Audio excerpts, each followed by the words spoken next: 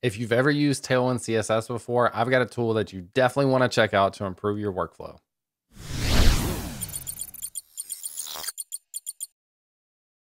What's up, everyone? My name is James Quick, and I do weekly videos about web development related topics. And basically, my default for styling recently has been Tailwind CSS. If you're not familiar with this, Tailwind CSS is a class-based utility CSS framework where you have all these different utilities for margin and spacing and padding and colors and all these things, and you just combine them together. So it kind of bloats your HTML where it adds a lot of classes in there, but it's really powerful and it's really easy to get started. But there's a couple of limitations to this, and maybe I can just show you in an example in here. So this is a demo for a video that I just released recently using SvelteKit and Storyblock. So I'll put a link to that if you want to check it out. But one of the limitations is, let's say you're in your browser and you want to change the tag, change the color of this tag of Keynote. And you would think you could come in and just add classes. So you can see that this background red is a Tailwind class. So that's what's applying that background. So you think you could just do like BG green 500 and replace that and then get rid of red. But you see the background goes away. And that's because Tailwind, in a very, very cool way, does a just-in-time compiler where it's specifically only looking for references to classes inside of certain files. So this is based on your configuration inside of your Tailwind config. And this one, for example, is saying it's only looking for classes inside of these types of files. Now, if it doesn't find a class, so it has 1 million classes total, but if it doesn't find a reference to one of those classes, it's not going to include it and ship it to the browser. So that's one issue. Another thing is just like, as you're playing around with styles, like a lot of us do a lot of CSS editing in the browser. So you would think you could come down here and kind of mess with these. And then how do you copy these classes? And do you do it up here? And so on and so on.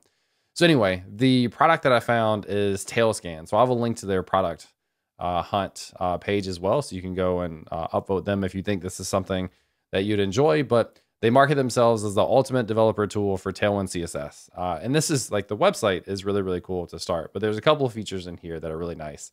So one is the full JIT engine support. I'll show you this in a second, meaning any class that's in Tailwind, even if you didn't include it in your original code, even if the base JIT compiler wouldn't have picked it up, you'll be able to use it with this.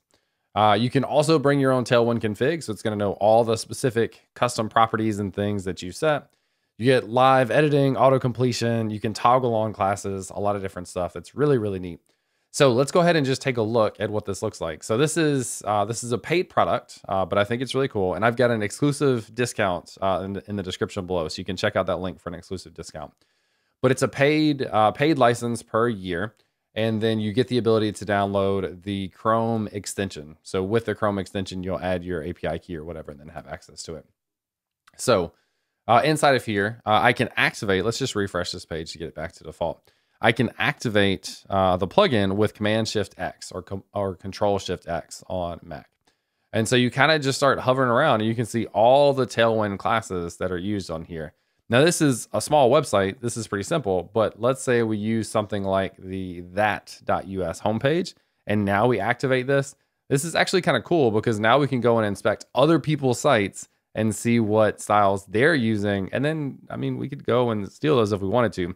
So anyway, as you're hovering around, what you do is you press space when you get to the element that you want to lock in on. So this locks. You can also then copy these styles and you can bring them right into your project. Let's not pretend that we don't get inspiration from other people's styles. This is just now an easier way to do that. So that's really cool. So let's go back to our demo. And inside of here, let us activate this and let's come up to the Keynote tag here and space. And then remember I said that the BG green earlier didn't work when we put it in here. But now if we do BG green 500, notice the IntelliSense as well as the colors in here. That's really cool. So now that it actually applies and I can toggle on red, etc., I could go and copy these classes that's the element. This is the classes. I could take those directly into my code and paste them. And again, sometimes this isn't the most optimal flow to do some of the editing in your browser, but we've all been there where that is the easiest way to do it for specific instances, especially in this case with Tailwind, if you want to test out classes that you didn't use before. So one that I didn't use in other places is underline. So that'll work. Again, pretty cool. Now, another thing that you can do is you can specify your Tailwind config. So this is just a very basic config here where I've got the primary color that's custom. This is actually matching the blue color from that.us. And by the way, this video, using this website, I'll actually be speaking at that conference in the middle of January in Round Rock, Texas, outside of Austin. I'll be giving a keynote. We're going to do live episodes of the Compressed FM podcast.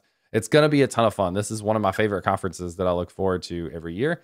So if you're interested, go and check it out. Ask your work for support for time off and pay tickets and all that stuff. It's really, really awesome. So go and check out at a really cool link in that.us. But I grabbed that color and I set it as primary. So now I can actually use this primary color in here. So primary, or actually this would be text primary. And we could apply that. Notice that turns that blue. That's probably not the color that we're looking for. So we could get rid of the text primary here. We could also change this tag to be a BG primary. So we could do background of primary and add that. And now that's got kind of an interesting, almost like floating effect. This would be kind of fun to maybe play around with this a little bit. I wonder if we could do like so we could do a shadow XL, add a little shadow to that. And then let's remove the underline. I don't know. I guess you can't really see that a whole lot, but so you can see that this color is different than the background color. And that's because originally I didn't actually use the true color from that conference. So I could actually come in here and select this whole thing.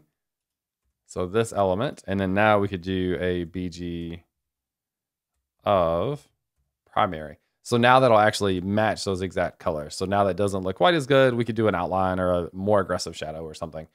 Anyway, that's super, super cool. So not only can you come in and you can edit your styles online, you can copy them. You have IntelliSense, you have all of the styles available to you, even if you didn't use them and the JIT compiler didn't pick them up.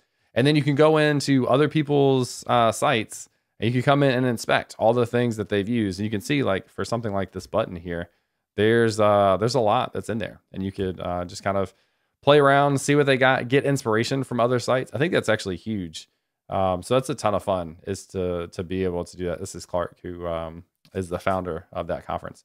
So anyway, I'll leave you with a little image of me at that conference. So if we go to the schedule and we scroll on down to Tuesday, I'll be giving a keynote about feeling stuck in your career. Now, what do you do?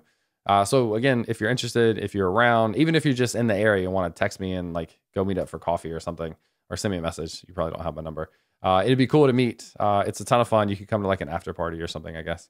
Anyway, hope you enjoyed it. Check out Tailscan. It's really, really cool.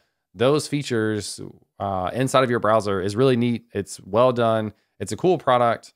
And anyway, if you have the funds and you think it's worth it, go and check it out. And you'll have an exclusive discount code in the description below. So make sure to use that when you sign up as well. So anyway, hope you enjoyed the video, and I'll catch you next time.